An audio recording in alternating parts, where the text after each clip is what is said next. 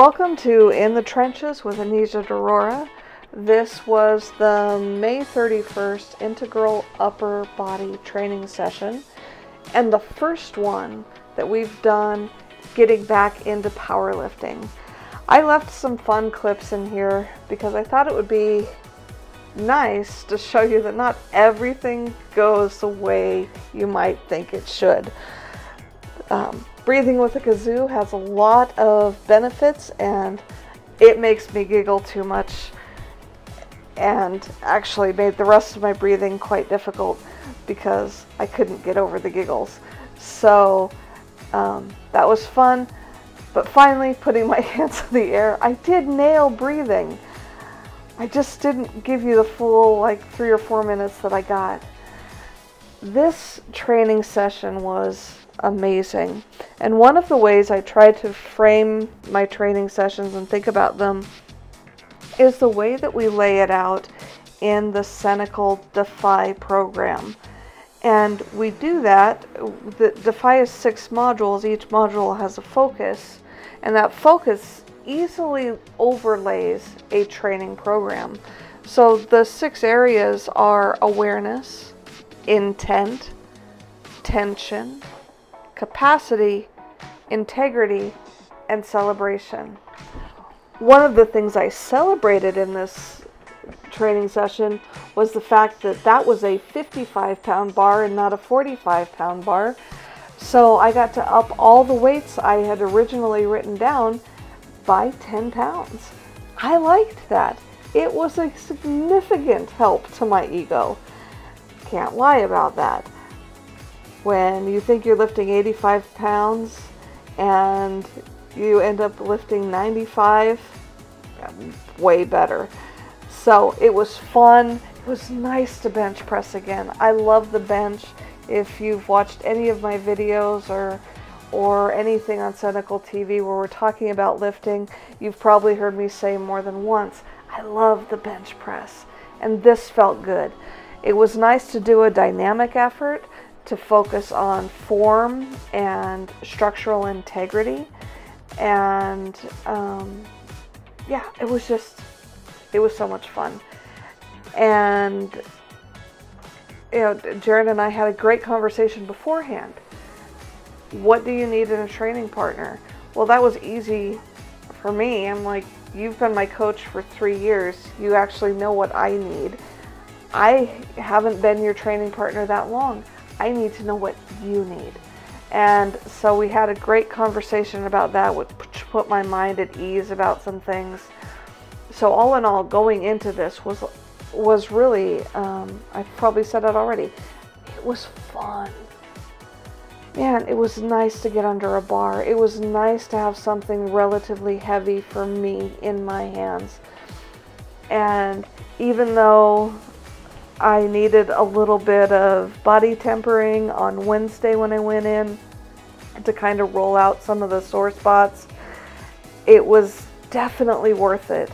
And I could tell a difference in the way I ate, in the way I hydrated, in the way I approached going to bed and going to sleep. It just, something about lifting for me and doing that kind of engagement changes everything. So if you're familiar with the ether training method at all, you know that we do strength preparation, strength expression, and strength capacity. You'll see that I didn't have the capacity on Monday to do the kind of tape press I normally do. I usually use a 35. That was a 26. And I went down to a 15. And you know what? It was okay. It was fun. I was enjoying myself. And I just focused on the tension.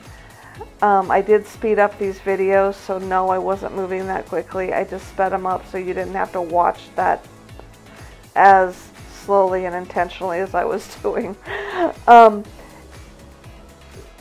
This was just, it was nice.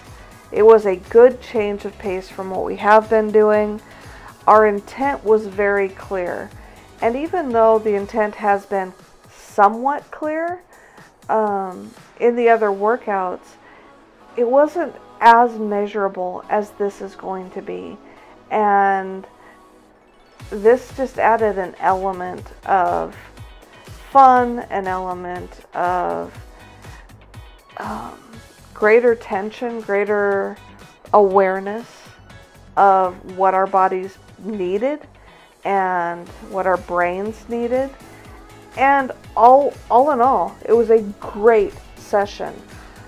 One of the things you're going to see as we approach the end of the session here is some of the things that we did in order to make this a multi-sensory experience. By nature, training like this is multi-sensory.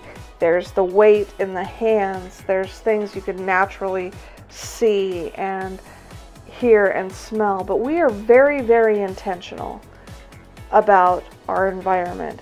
We're intentional about our attitudes coming in. We're aware of how we're feeling and what we're contributing to the atmosphere for training. And we do things like choose our music to match the kind of intensity that we want in the workout, which means that when we're doing the groundational movement like I am doing here, we're using a different kind of music. We used binaural tones for this. But we had a more intense, but not super intense music during the strength preparation, expression, and capacity. We also try different essential oils to see which ones help us with endurance, with strength, with focus. And we played around with Young Living's black pepper, peppermint, citrus fresh. We did a couple others, but those were the three that really stood out as helpful in this workout. Now we're going into a training moment with Jaron, and I'm going to be quiet. Add 20 pounds, see where your body goes. But a lean, if you're going here, bad. A lean, if you're going here, fine. I'm going soft knee to keep the breathing, to keep myself from hiking, because I can dump into my traps and get 20 more reps. But if I keep here, soft eye line, it keeps my triceps limited by what they can do in position. So if you can go closer proximity to the body, it hits the tricep differently because the elbow goes back, the load. You can do here where the fulcrum is the elbow and it stays in front. But I try to think elbow or elbow or elbow when I pick the grip. So here, narrower handle needs the angle to be comfortable on the wrist. Out here, we can go wider, but you want to have the shoulder blades back, right? The more that we bring this elbow back like this, the more it hits the long head of the tricep, which is what we need to lock out bench press. So you're behind the neck, all long head. Your overhead, long head. Your skull crushers, line or long head. So I try to mimic that with some of the body position. So neither are wrong, it's more so why, and are you compensating to do more weight or reps? Then that's wrong. That's it for this training log. If you'd like to learn more, go to cenicaltv.com, use promo code strongeratrest for 50% off your first month. I look forward to seeing you there.